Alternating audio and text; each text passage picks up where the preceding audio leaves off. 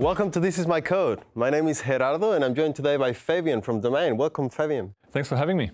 So, Fabien, tell us a little bit about Domain and what you do at Domain. Yeah, so Domain is one of the leading property portals here in Australia, and my job there is I'm a tech director looking after the group platforms team. So my teams are building essentially a lot of the backend services for powering the websites. Our entire infrastructure is on AWS. We moved everything there about 4 or 5 years ago, I think, yeah. So you're telling us today about a problem that you've solved with serverless technologies?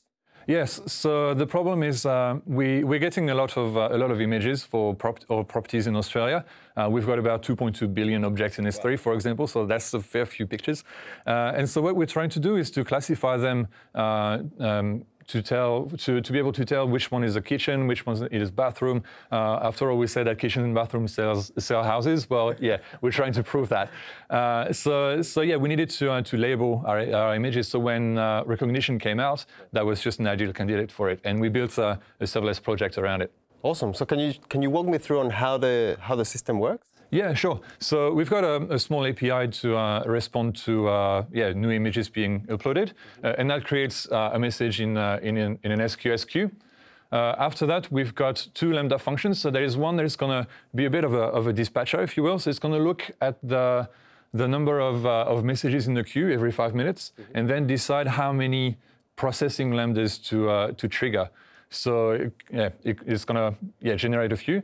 And what the processing Lambdas are going to do is talking to Rekognition to get the labels for our images. And then we're going to store the results, store the labels in DynamoDB for future use. Great. But hang on a second. So why not simply just triggering your processors of S3 events? Yeah, that's a good question. That's what we thought of initially, but we hit a limit on with Lambda, which is the number of concurrent execution.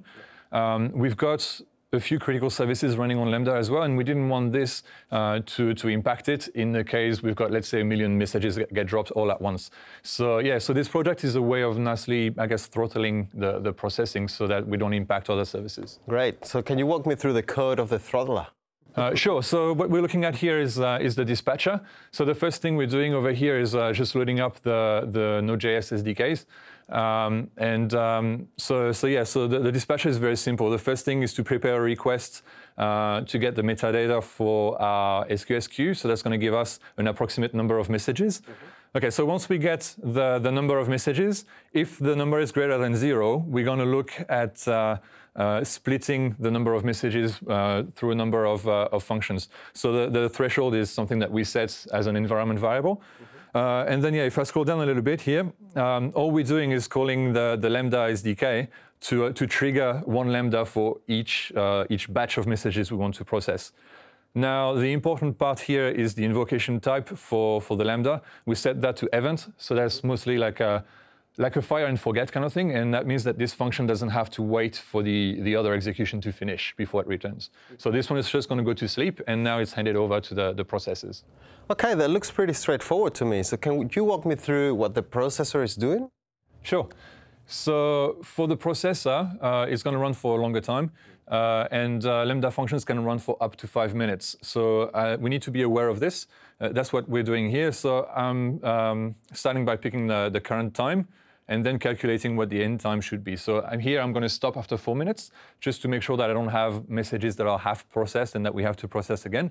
And yeah, that's about it. So until that time comes, what I'm going to do is look at the SQS queue over here and grab 10 messages at a time. So why are you grabbing 10 messages and not just 1? That's a good question. That's for a bit of a cost optimization, I guess. So because we're sending high-res images to Rekognition to get, I guess, the best labels possible, it can take about 1 or 2 seconds to happen. So we've got a Lambda just running idle here. So we're trying to optimize the cost a little bit by dispatching multiple tasks to Rekognition at the same time. So this is what this next bit is doing, actually. So I'm doing a promise.all and then dispatching the 10 messages that we've just got to process them at the same time. So if we scroll down a little bit here, this is what each task is going to be doing. So this is some custom code. We don't necessarily need to go through the details, but what it's going to do, it's going to trigger the Rekognition. and then once we get the labels back, write them into DynamoDB so that we can reuse them in real time from our apps. And yeah, this is very simple, this part really. What we have to do after this is to delete the message from SQS, because that's something that is easy to miss. If we don't do this, the next function is going to pick it up again, and we're never going to finish. After this, that's just some error handling. So what we found out is that some of our images were not in the format, in a correct format. So yeah, in that case, we also delete the message so that we don't process it again, because the message is invalid. And yeah. This is really nice. So you've got some error handling, you've got some reliability implementations to make sure that you're actually consuming and processing the queue. And you've also have some cost optimization techniques. That's right. So I'm glad to see this. So can we take a step back and just think about what are the benefits that your users, the people that are browsing for properties on domain.com.au, are getting out of this system? Yeah, so what we get out of this is the classification of our images so that we can build more clever products, I guess. We've got a few things that we're working on at the same time using this. And then, yeah, from a dev and ops point of view, the good thing is that it's very easy to manage, and it scales infinitely. We don't have to worry about how many messages are coming in when we know we're going to be okay. It is great seeing Australian customers like Domain building serverless technology so that devs can be happy by building and focusing on the business logic. But also, I'm glad to see that you are working on improving my user experience when I'm browsing your website for properties. So thank you very much for joining us today, Fabien. You're welcome. Thanks for having me. Thank you for watching. This is my code.